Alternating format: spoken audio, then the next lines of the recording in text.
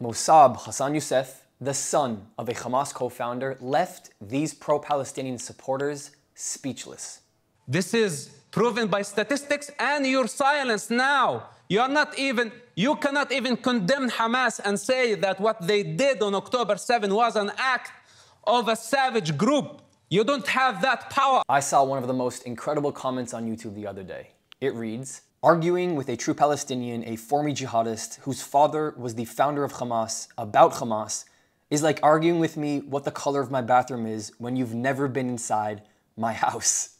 Classic comment. Mosab Hassan Yousef's father is one of the co-founders of Hamas. Imagine having the audacity to argue with somebody who was in Hamas about Hamas. He broke free from their indoctrination and at the same time has been disowned entirely from his family. No matter your religious, cultural, or ethnic background, after watching this, you cannot argue whether or not Mosab is on the right side of history. In fact, you could argue that Mosab is one of the most important people in the world to talk to right now about this.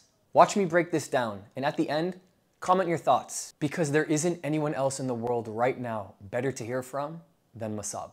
You don't know what Palestine is. Actually, in fact, the keffiyeh that you are wearing, this is just a statement to show that you really lack the authenticity to represent the case. So Mosab is right, because she truly doesn't understand the case that is really trying to be made by Hamas and everyone else that is on board with them. She and those who have decided to suddenly wear a keffiyeh to make a political statement over the past 6 months are exactly where Hamas wants them. These college students are making the statement that they are pushing for the freedom of Palestinians, that they have somehow been convinced was taken away by Israeli people. But the agenda is, and what Hamas wants, is the destruction of Israel. The death of Israel, the death of Jews. Shouting from the river to the sea is just representing the agenda in the case that Hamas wants without even realizing it.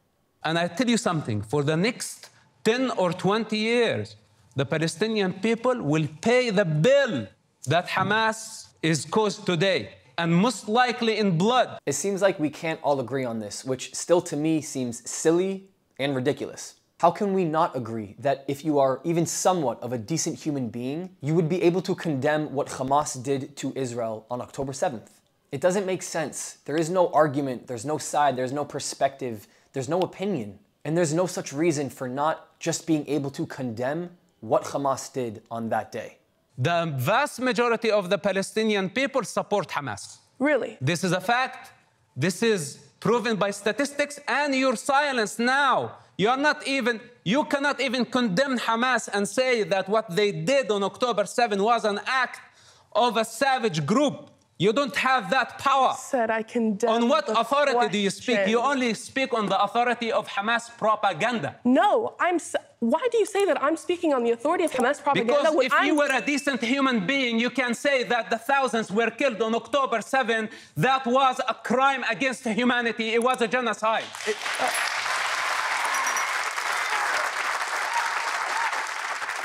All you have to do is listen to her silence, look at her face, and see her inability to come up with anything to say, because there simply is not anything to say. If you are someone who is supporting a group who is fighting for their freedom, it doesn't matter what you think or what you say. Mutilating families and taking people hostage breaks every single human code that we have. And so if you are unable to condemn it, then you are just as much part of the problem too. From a personal experience with the Jewish people, all I saw, the most amazing, most productive, and most successful nation in the world that don't harm anyone else. In some Islamic texts, they say that Muhammad had a problem with the Jews, and Muhammad is their prophet, so they follow his footsteps. But in reality, Muhammad did not write a word that says anything against the Jewish people. No uncovered document, no history lesson, no textbook, and no word of mouth will surpass the credibility of somebody's personal experience. Mosab is from the Gaza Strip. Unless you were also born in the Gaza Strip, and unless your father is also one of the co-founders of Hamas, you just cannot make the claim that you know, understand, are more educated and well-versed as he is in this entire conversation.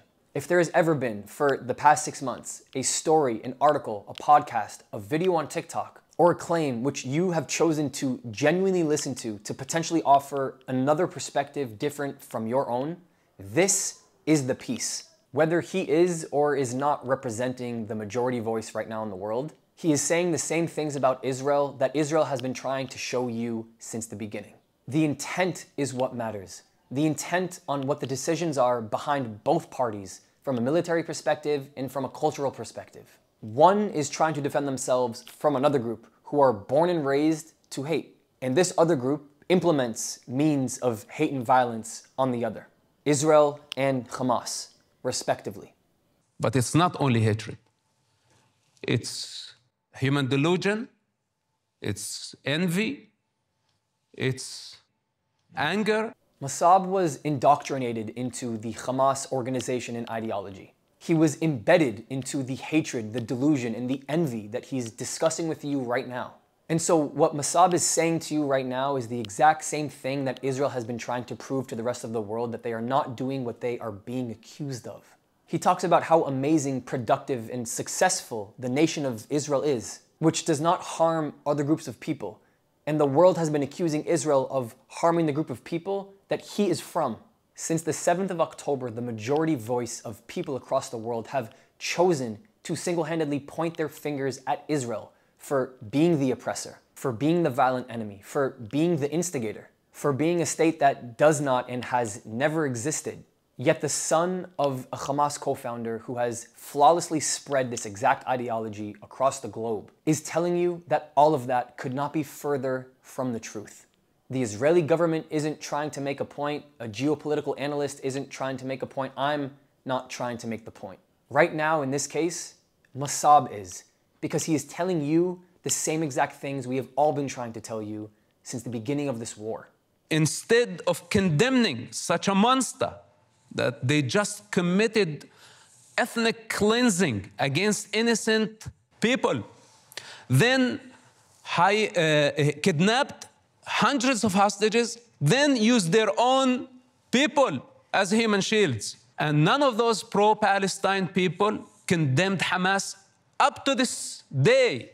Instead of looking at the situation for what it truly is, the narrative is that Israel is occupying and oppressing Palestinian people. But you hear it from Mosab that it's actually the other way around. Instead of condemning the barbaric acts of October 7th, the narrative is that Israel has an unjustified response for what happened that day. But you hear it from Mosab that it is the other way around. Instead of calling out Hamas for occupying their own Palestinian people, the globe accuses Israel of killing those innocent Palestinians. But you hear it from Mosab that it is the other way around, that Hamas does in fact use their own citizens as human shields. And what is even crazier is that Mosab himself knows that he could have been one of those shields too. How long would it take them to realize that this is not only enemy of Israel, it's enemy of civilization? So when I see protesters on campuses like Harvard, of course I was outraged. I am still outraged. What's happening is insanity. Those pro-Palestine people need to go to a mental asylum. I said this after the war started, and I'll return to it again. This war is not just about Israel and Palestine, Jews and Muslims.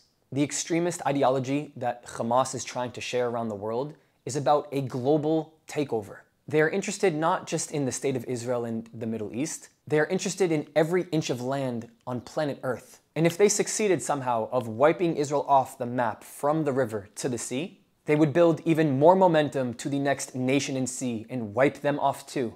Where do you think the phrase, "the West is next," came from? The reality is for a lot of people watching this right now, they're hearing the things that they don't actually want to hear. That's right. What Mosab is saying to you in the argument that he's putting forth is the exact thing that you don't want to hear. And that's exactly because you're hearing something that is very different from your perspective and very nice opinion that you've formed over the past 6 months. So you immediately go into, this must be wrong. This is completely fake. He can't be right. You want to know what isn't fake? The soil in which Mosab was born on. He is from the Gaza Strip. He's a Palestinian. He's somebody who was indoctrinated into this ideology. By who? His own father. He's fluent in Arabic. He's fluent in the culture. He's fluent in the geography. He's fluent in every intricacy involved with this extremist ideology. And I'm making the argument that Mosab is one of the most important people living on earth right now to talk to about this conversation. And it doesn't matter to me, Israel, Palestine, Jew, Muslim, if there's anybody that I would want to listen to and hear from, it's somebody who is from the weeds, from that territory, from the language and from the culture. Somebody who is willing to spread awareness around the truth that most people are not willing to face. But right now, it is right in front of you. So are you willing to face it? Comment below and let me know.